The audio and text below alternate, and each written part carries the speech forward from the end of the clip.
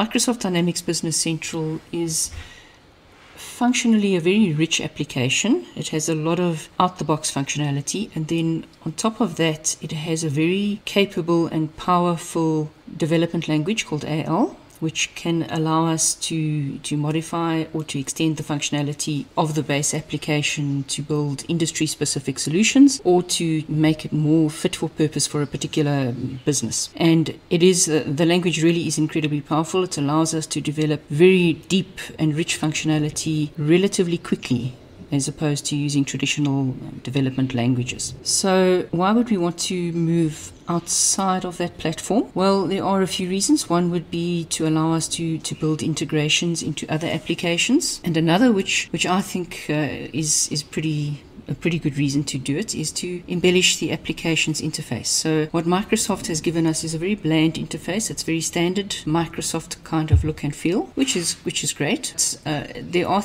times when it is worth stepping outside the boundaries of Business Central and using some JavaScript. A little bit of JavaScript can go a long way in embellishing the application, in making it prettier, and sometimes making it just a little bit more intuitive and user-friendly for an end user. So what I would like to do with these series of chats is talk about using JavaScript in a Business Central environment, talking very much from the perspective of a Business Central AL developer, because full disclosure, I am absolutely not a JavaScript developer. And to explore ways to basically make it easy to make our Business Central applications that little bit richer. And I hope that you will stay with me through this series. Sit back, relax, get out your keyboard, and let's have some fun.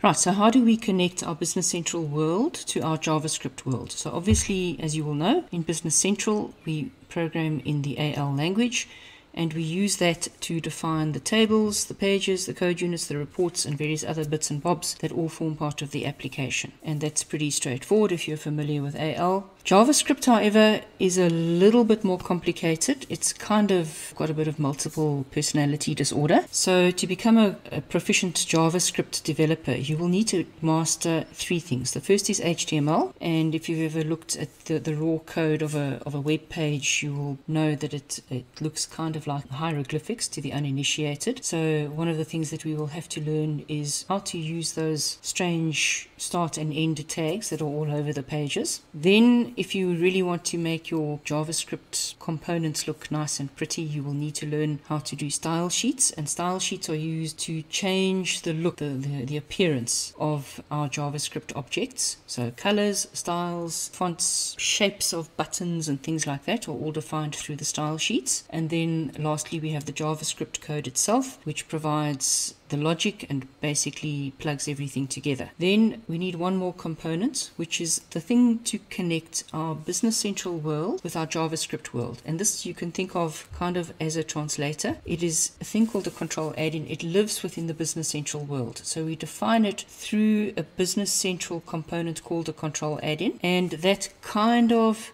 passes information from one to the other. It allows us to send information from Business Central to JavaScript. It allows us to get things out of the JavaScript world and put them into Business Central, and it basically just provides that link, the connector between them. And in here we will define what the controls are, what the JavaScript controls are, so that Business Central knows that there is such a thing. And we will provide in this control add-in also a bunch of functions and events which facilitate the movement of data and the interaction between the two environments. One of the things that I've always wanted to do ever since I started working with Business Central is to be able to brand a page, to make it my own. And this is as it happens, is a very nice, simple yet powerful use of plugging JavaScript into Business Central. It allows us to explore a couple of basics and get to something incredibly useful very quickly. One of the areas of debate is how to arrange your files. So bearing in mind that for this we will need our control add-in component, which is an AL component. We will need some JavaScript, and we will need potentially a style sheet, and we may potentially also need to have some HTML. Now, many people prefer to keep those separate, so have all of the JavaScript code in one folder all of the HTML in another folder, etc. But I find it easier to keep them all together in a single folder. And the way I arrange it is as follows. So if we go into this folder called Control Add-ins, I have built already a number of control add-ins. Code is already written, and I will step through how it has been put together. But I have created 5 separate add-ins here. Under each of these add-ins, and I'm going to open up this one. This is the first one we are going to work with. All of the components that I need for this particular add-in, I have put into this one folder. So I have a style sheet. I have, in this case, one JavaScript file. I have an AL file, and I have some pictures. The second component we need to define is our startup JavaScript. So I have called this file startup logo.js. The only thing that you absolutely have to have, of course, is JS.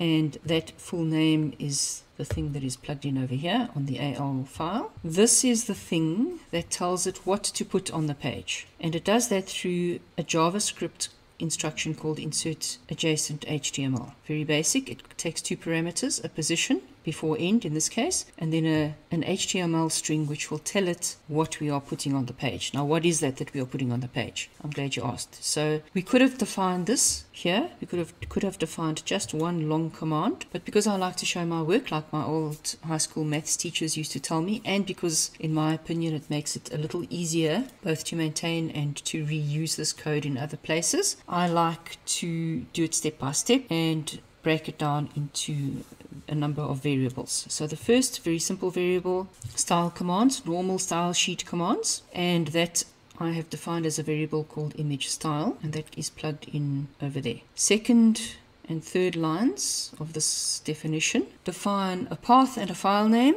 Why would I do them separately? Well, it does again make it easy. If I want to reuse this, I can easily just take this whole thing, put it somewhere else, and go and edit either my path or my file name or both. It's nice and easy to understand, and I don't run the risk of damaging my complicated HTML stroke JavaScript command down the bottom here. So I can simply change this to a different name and I will get a different logo. Then what I have done is I've taken those 2 variables, plugged them together into a third variable, insert image. That is now going to be used in Business Central command, or not so much Business Central command, but a call to a Business Central object, and that is defined using this exact syntax: Microsoft Dynamics.nav.get image resource, and I plug my insert image variable into there. So this will at runtime contain the path, the full path, and the image name, the image file. Then the last thing that I've done here is to create yet another variable. This time the variable is an object, a JavaScript object, which is defined through the keyword document and the keyword .getElementById. And then we use the fixed string, do not deviate from this, the word control add-in, note lowercase c, the capital A and the capital I. And then we basically plug all this together using the variable logo, my object logo. So logo, insert adjacent HTML, keyword before end, or where in the section of my page I'm going to put it, and then this built up HTML string. Keywords, the opening tag is img, so start with literal string less than sign img and a space, concatenated to image style, which is the variable at the top again, concatenated to another keyword src, so I have to open that with a space to separate it from my image style definition, equals, double quote, and then close with a single quote, then concatenate that to image resource, which is this thing over here, concatenated to the end tag. So the end tag is enclosed in single quotes, and it will start with, it will basically contain the double quote to match the double quote over here, and the greater than to match the less than over there. Moving on. So we've now defined our JavaScript commands, and we have defined our control add-in. The last thing we need to do is to put this on a page. So in keeping with traditional ways of managing Business Central components, I have a folder called Pages. I have created in here a page called Splash Page, which I'm going to build up to be my own little landing page. So when my application starts, it will have a logo and it will have a bunch of other things on it, which I have embellished with JavaScript. And this, again, this is a very simple usage of JavaScript, but the definition for this purpose is really simple. So in my content area, under layout, under content, I have created a thing called user control. That is obviously, you can see from the color there, you can see that is Business Central command. And then I give it a name. That's the name within this particular page. That's the control name. And then I give it the name of the control add-in. That is the thing that is defined over here under the control add-in. Its name is called application branding. I've given it application area all because I may want to use this in older versions. Obviously you don't need it if you're plugging it into version 22 onwards. And I use visible true. Probably don't need that, but there it is. And that's as simple as it is. I'm now ready to compile, and I am going to do that by pressing Ctrl F5, and I'm going to put it into my very brand new version 23. Let me just move this over here, and voila, there is our logo.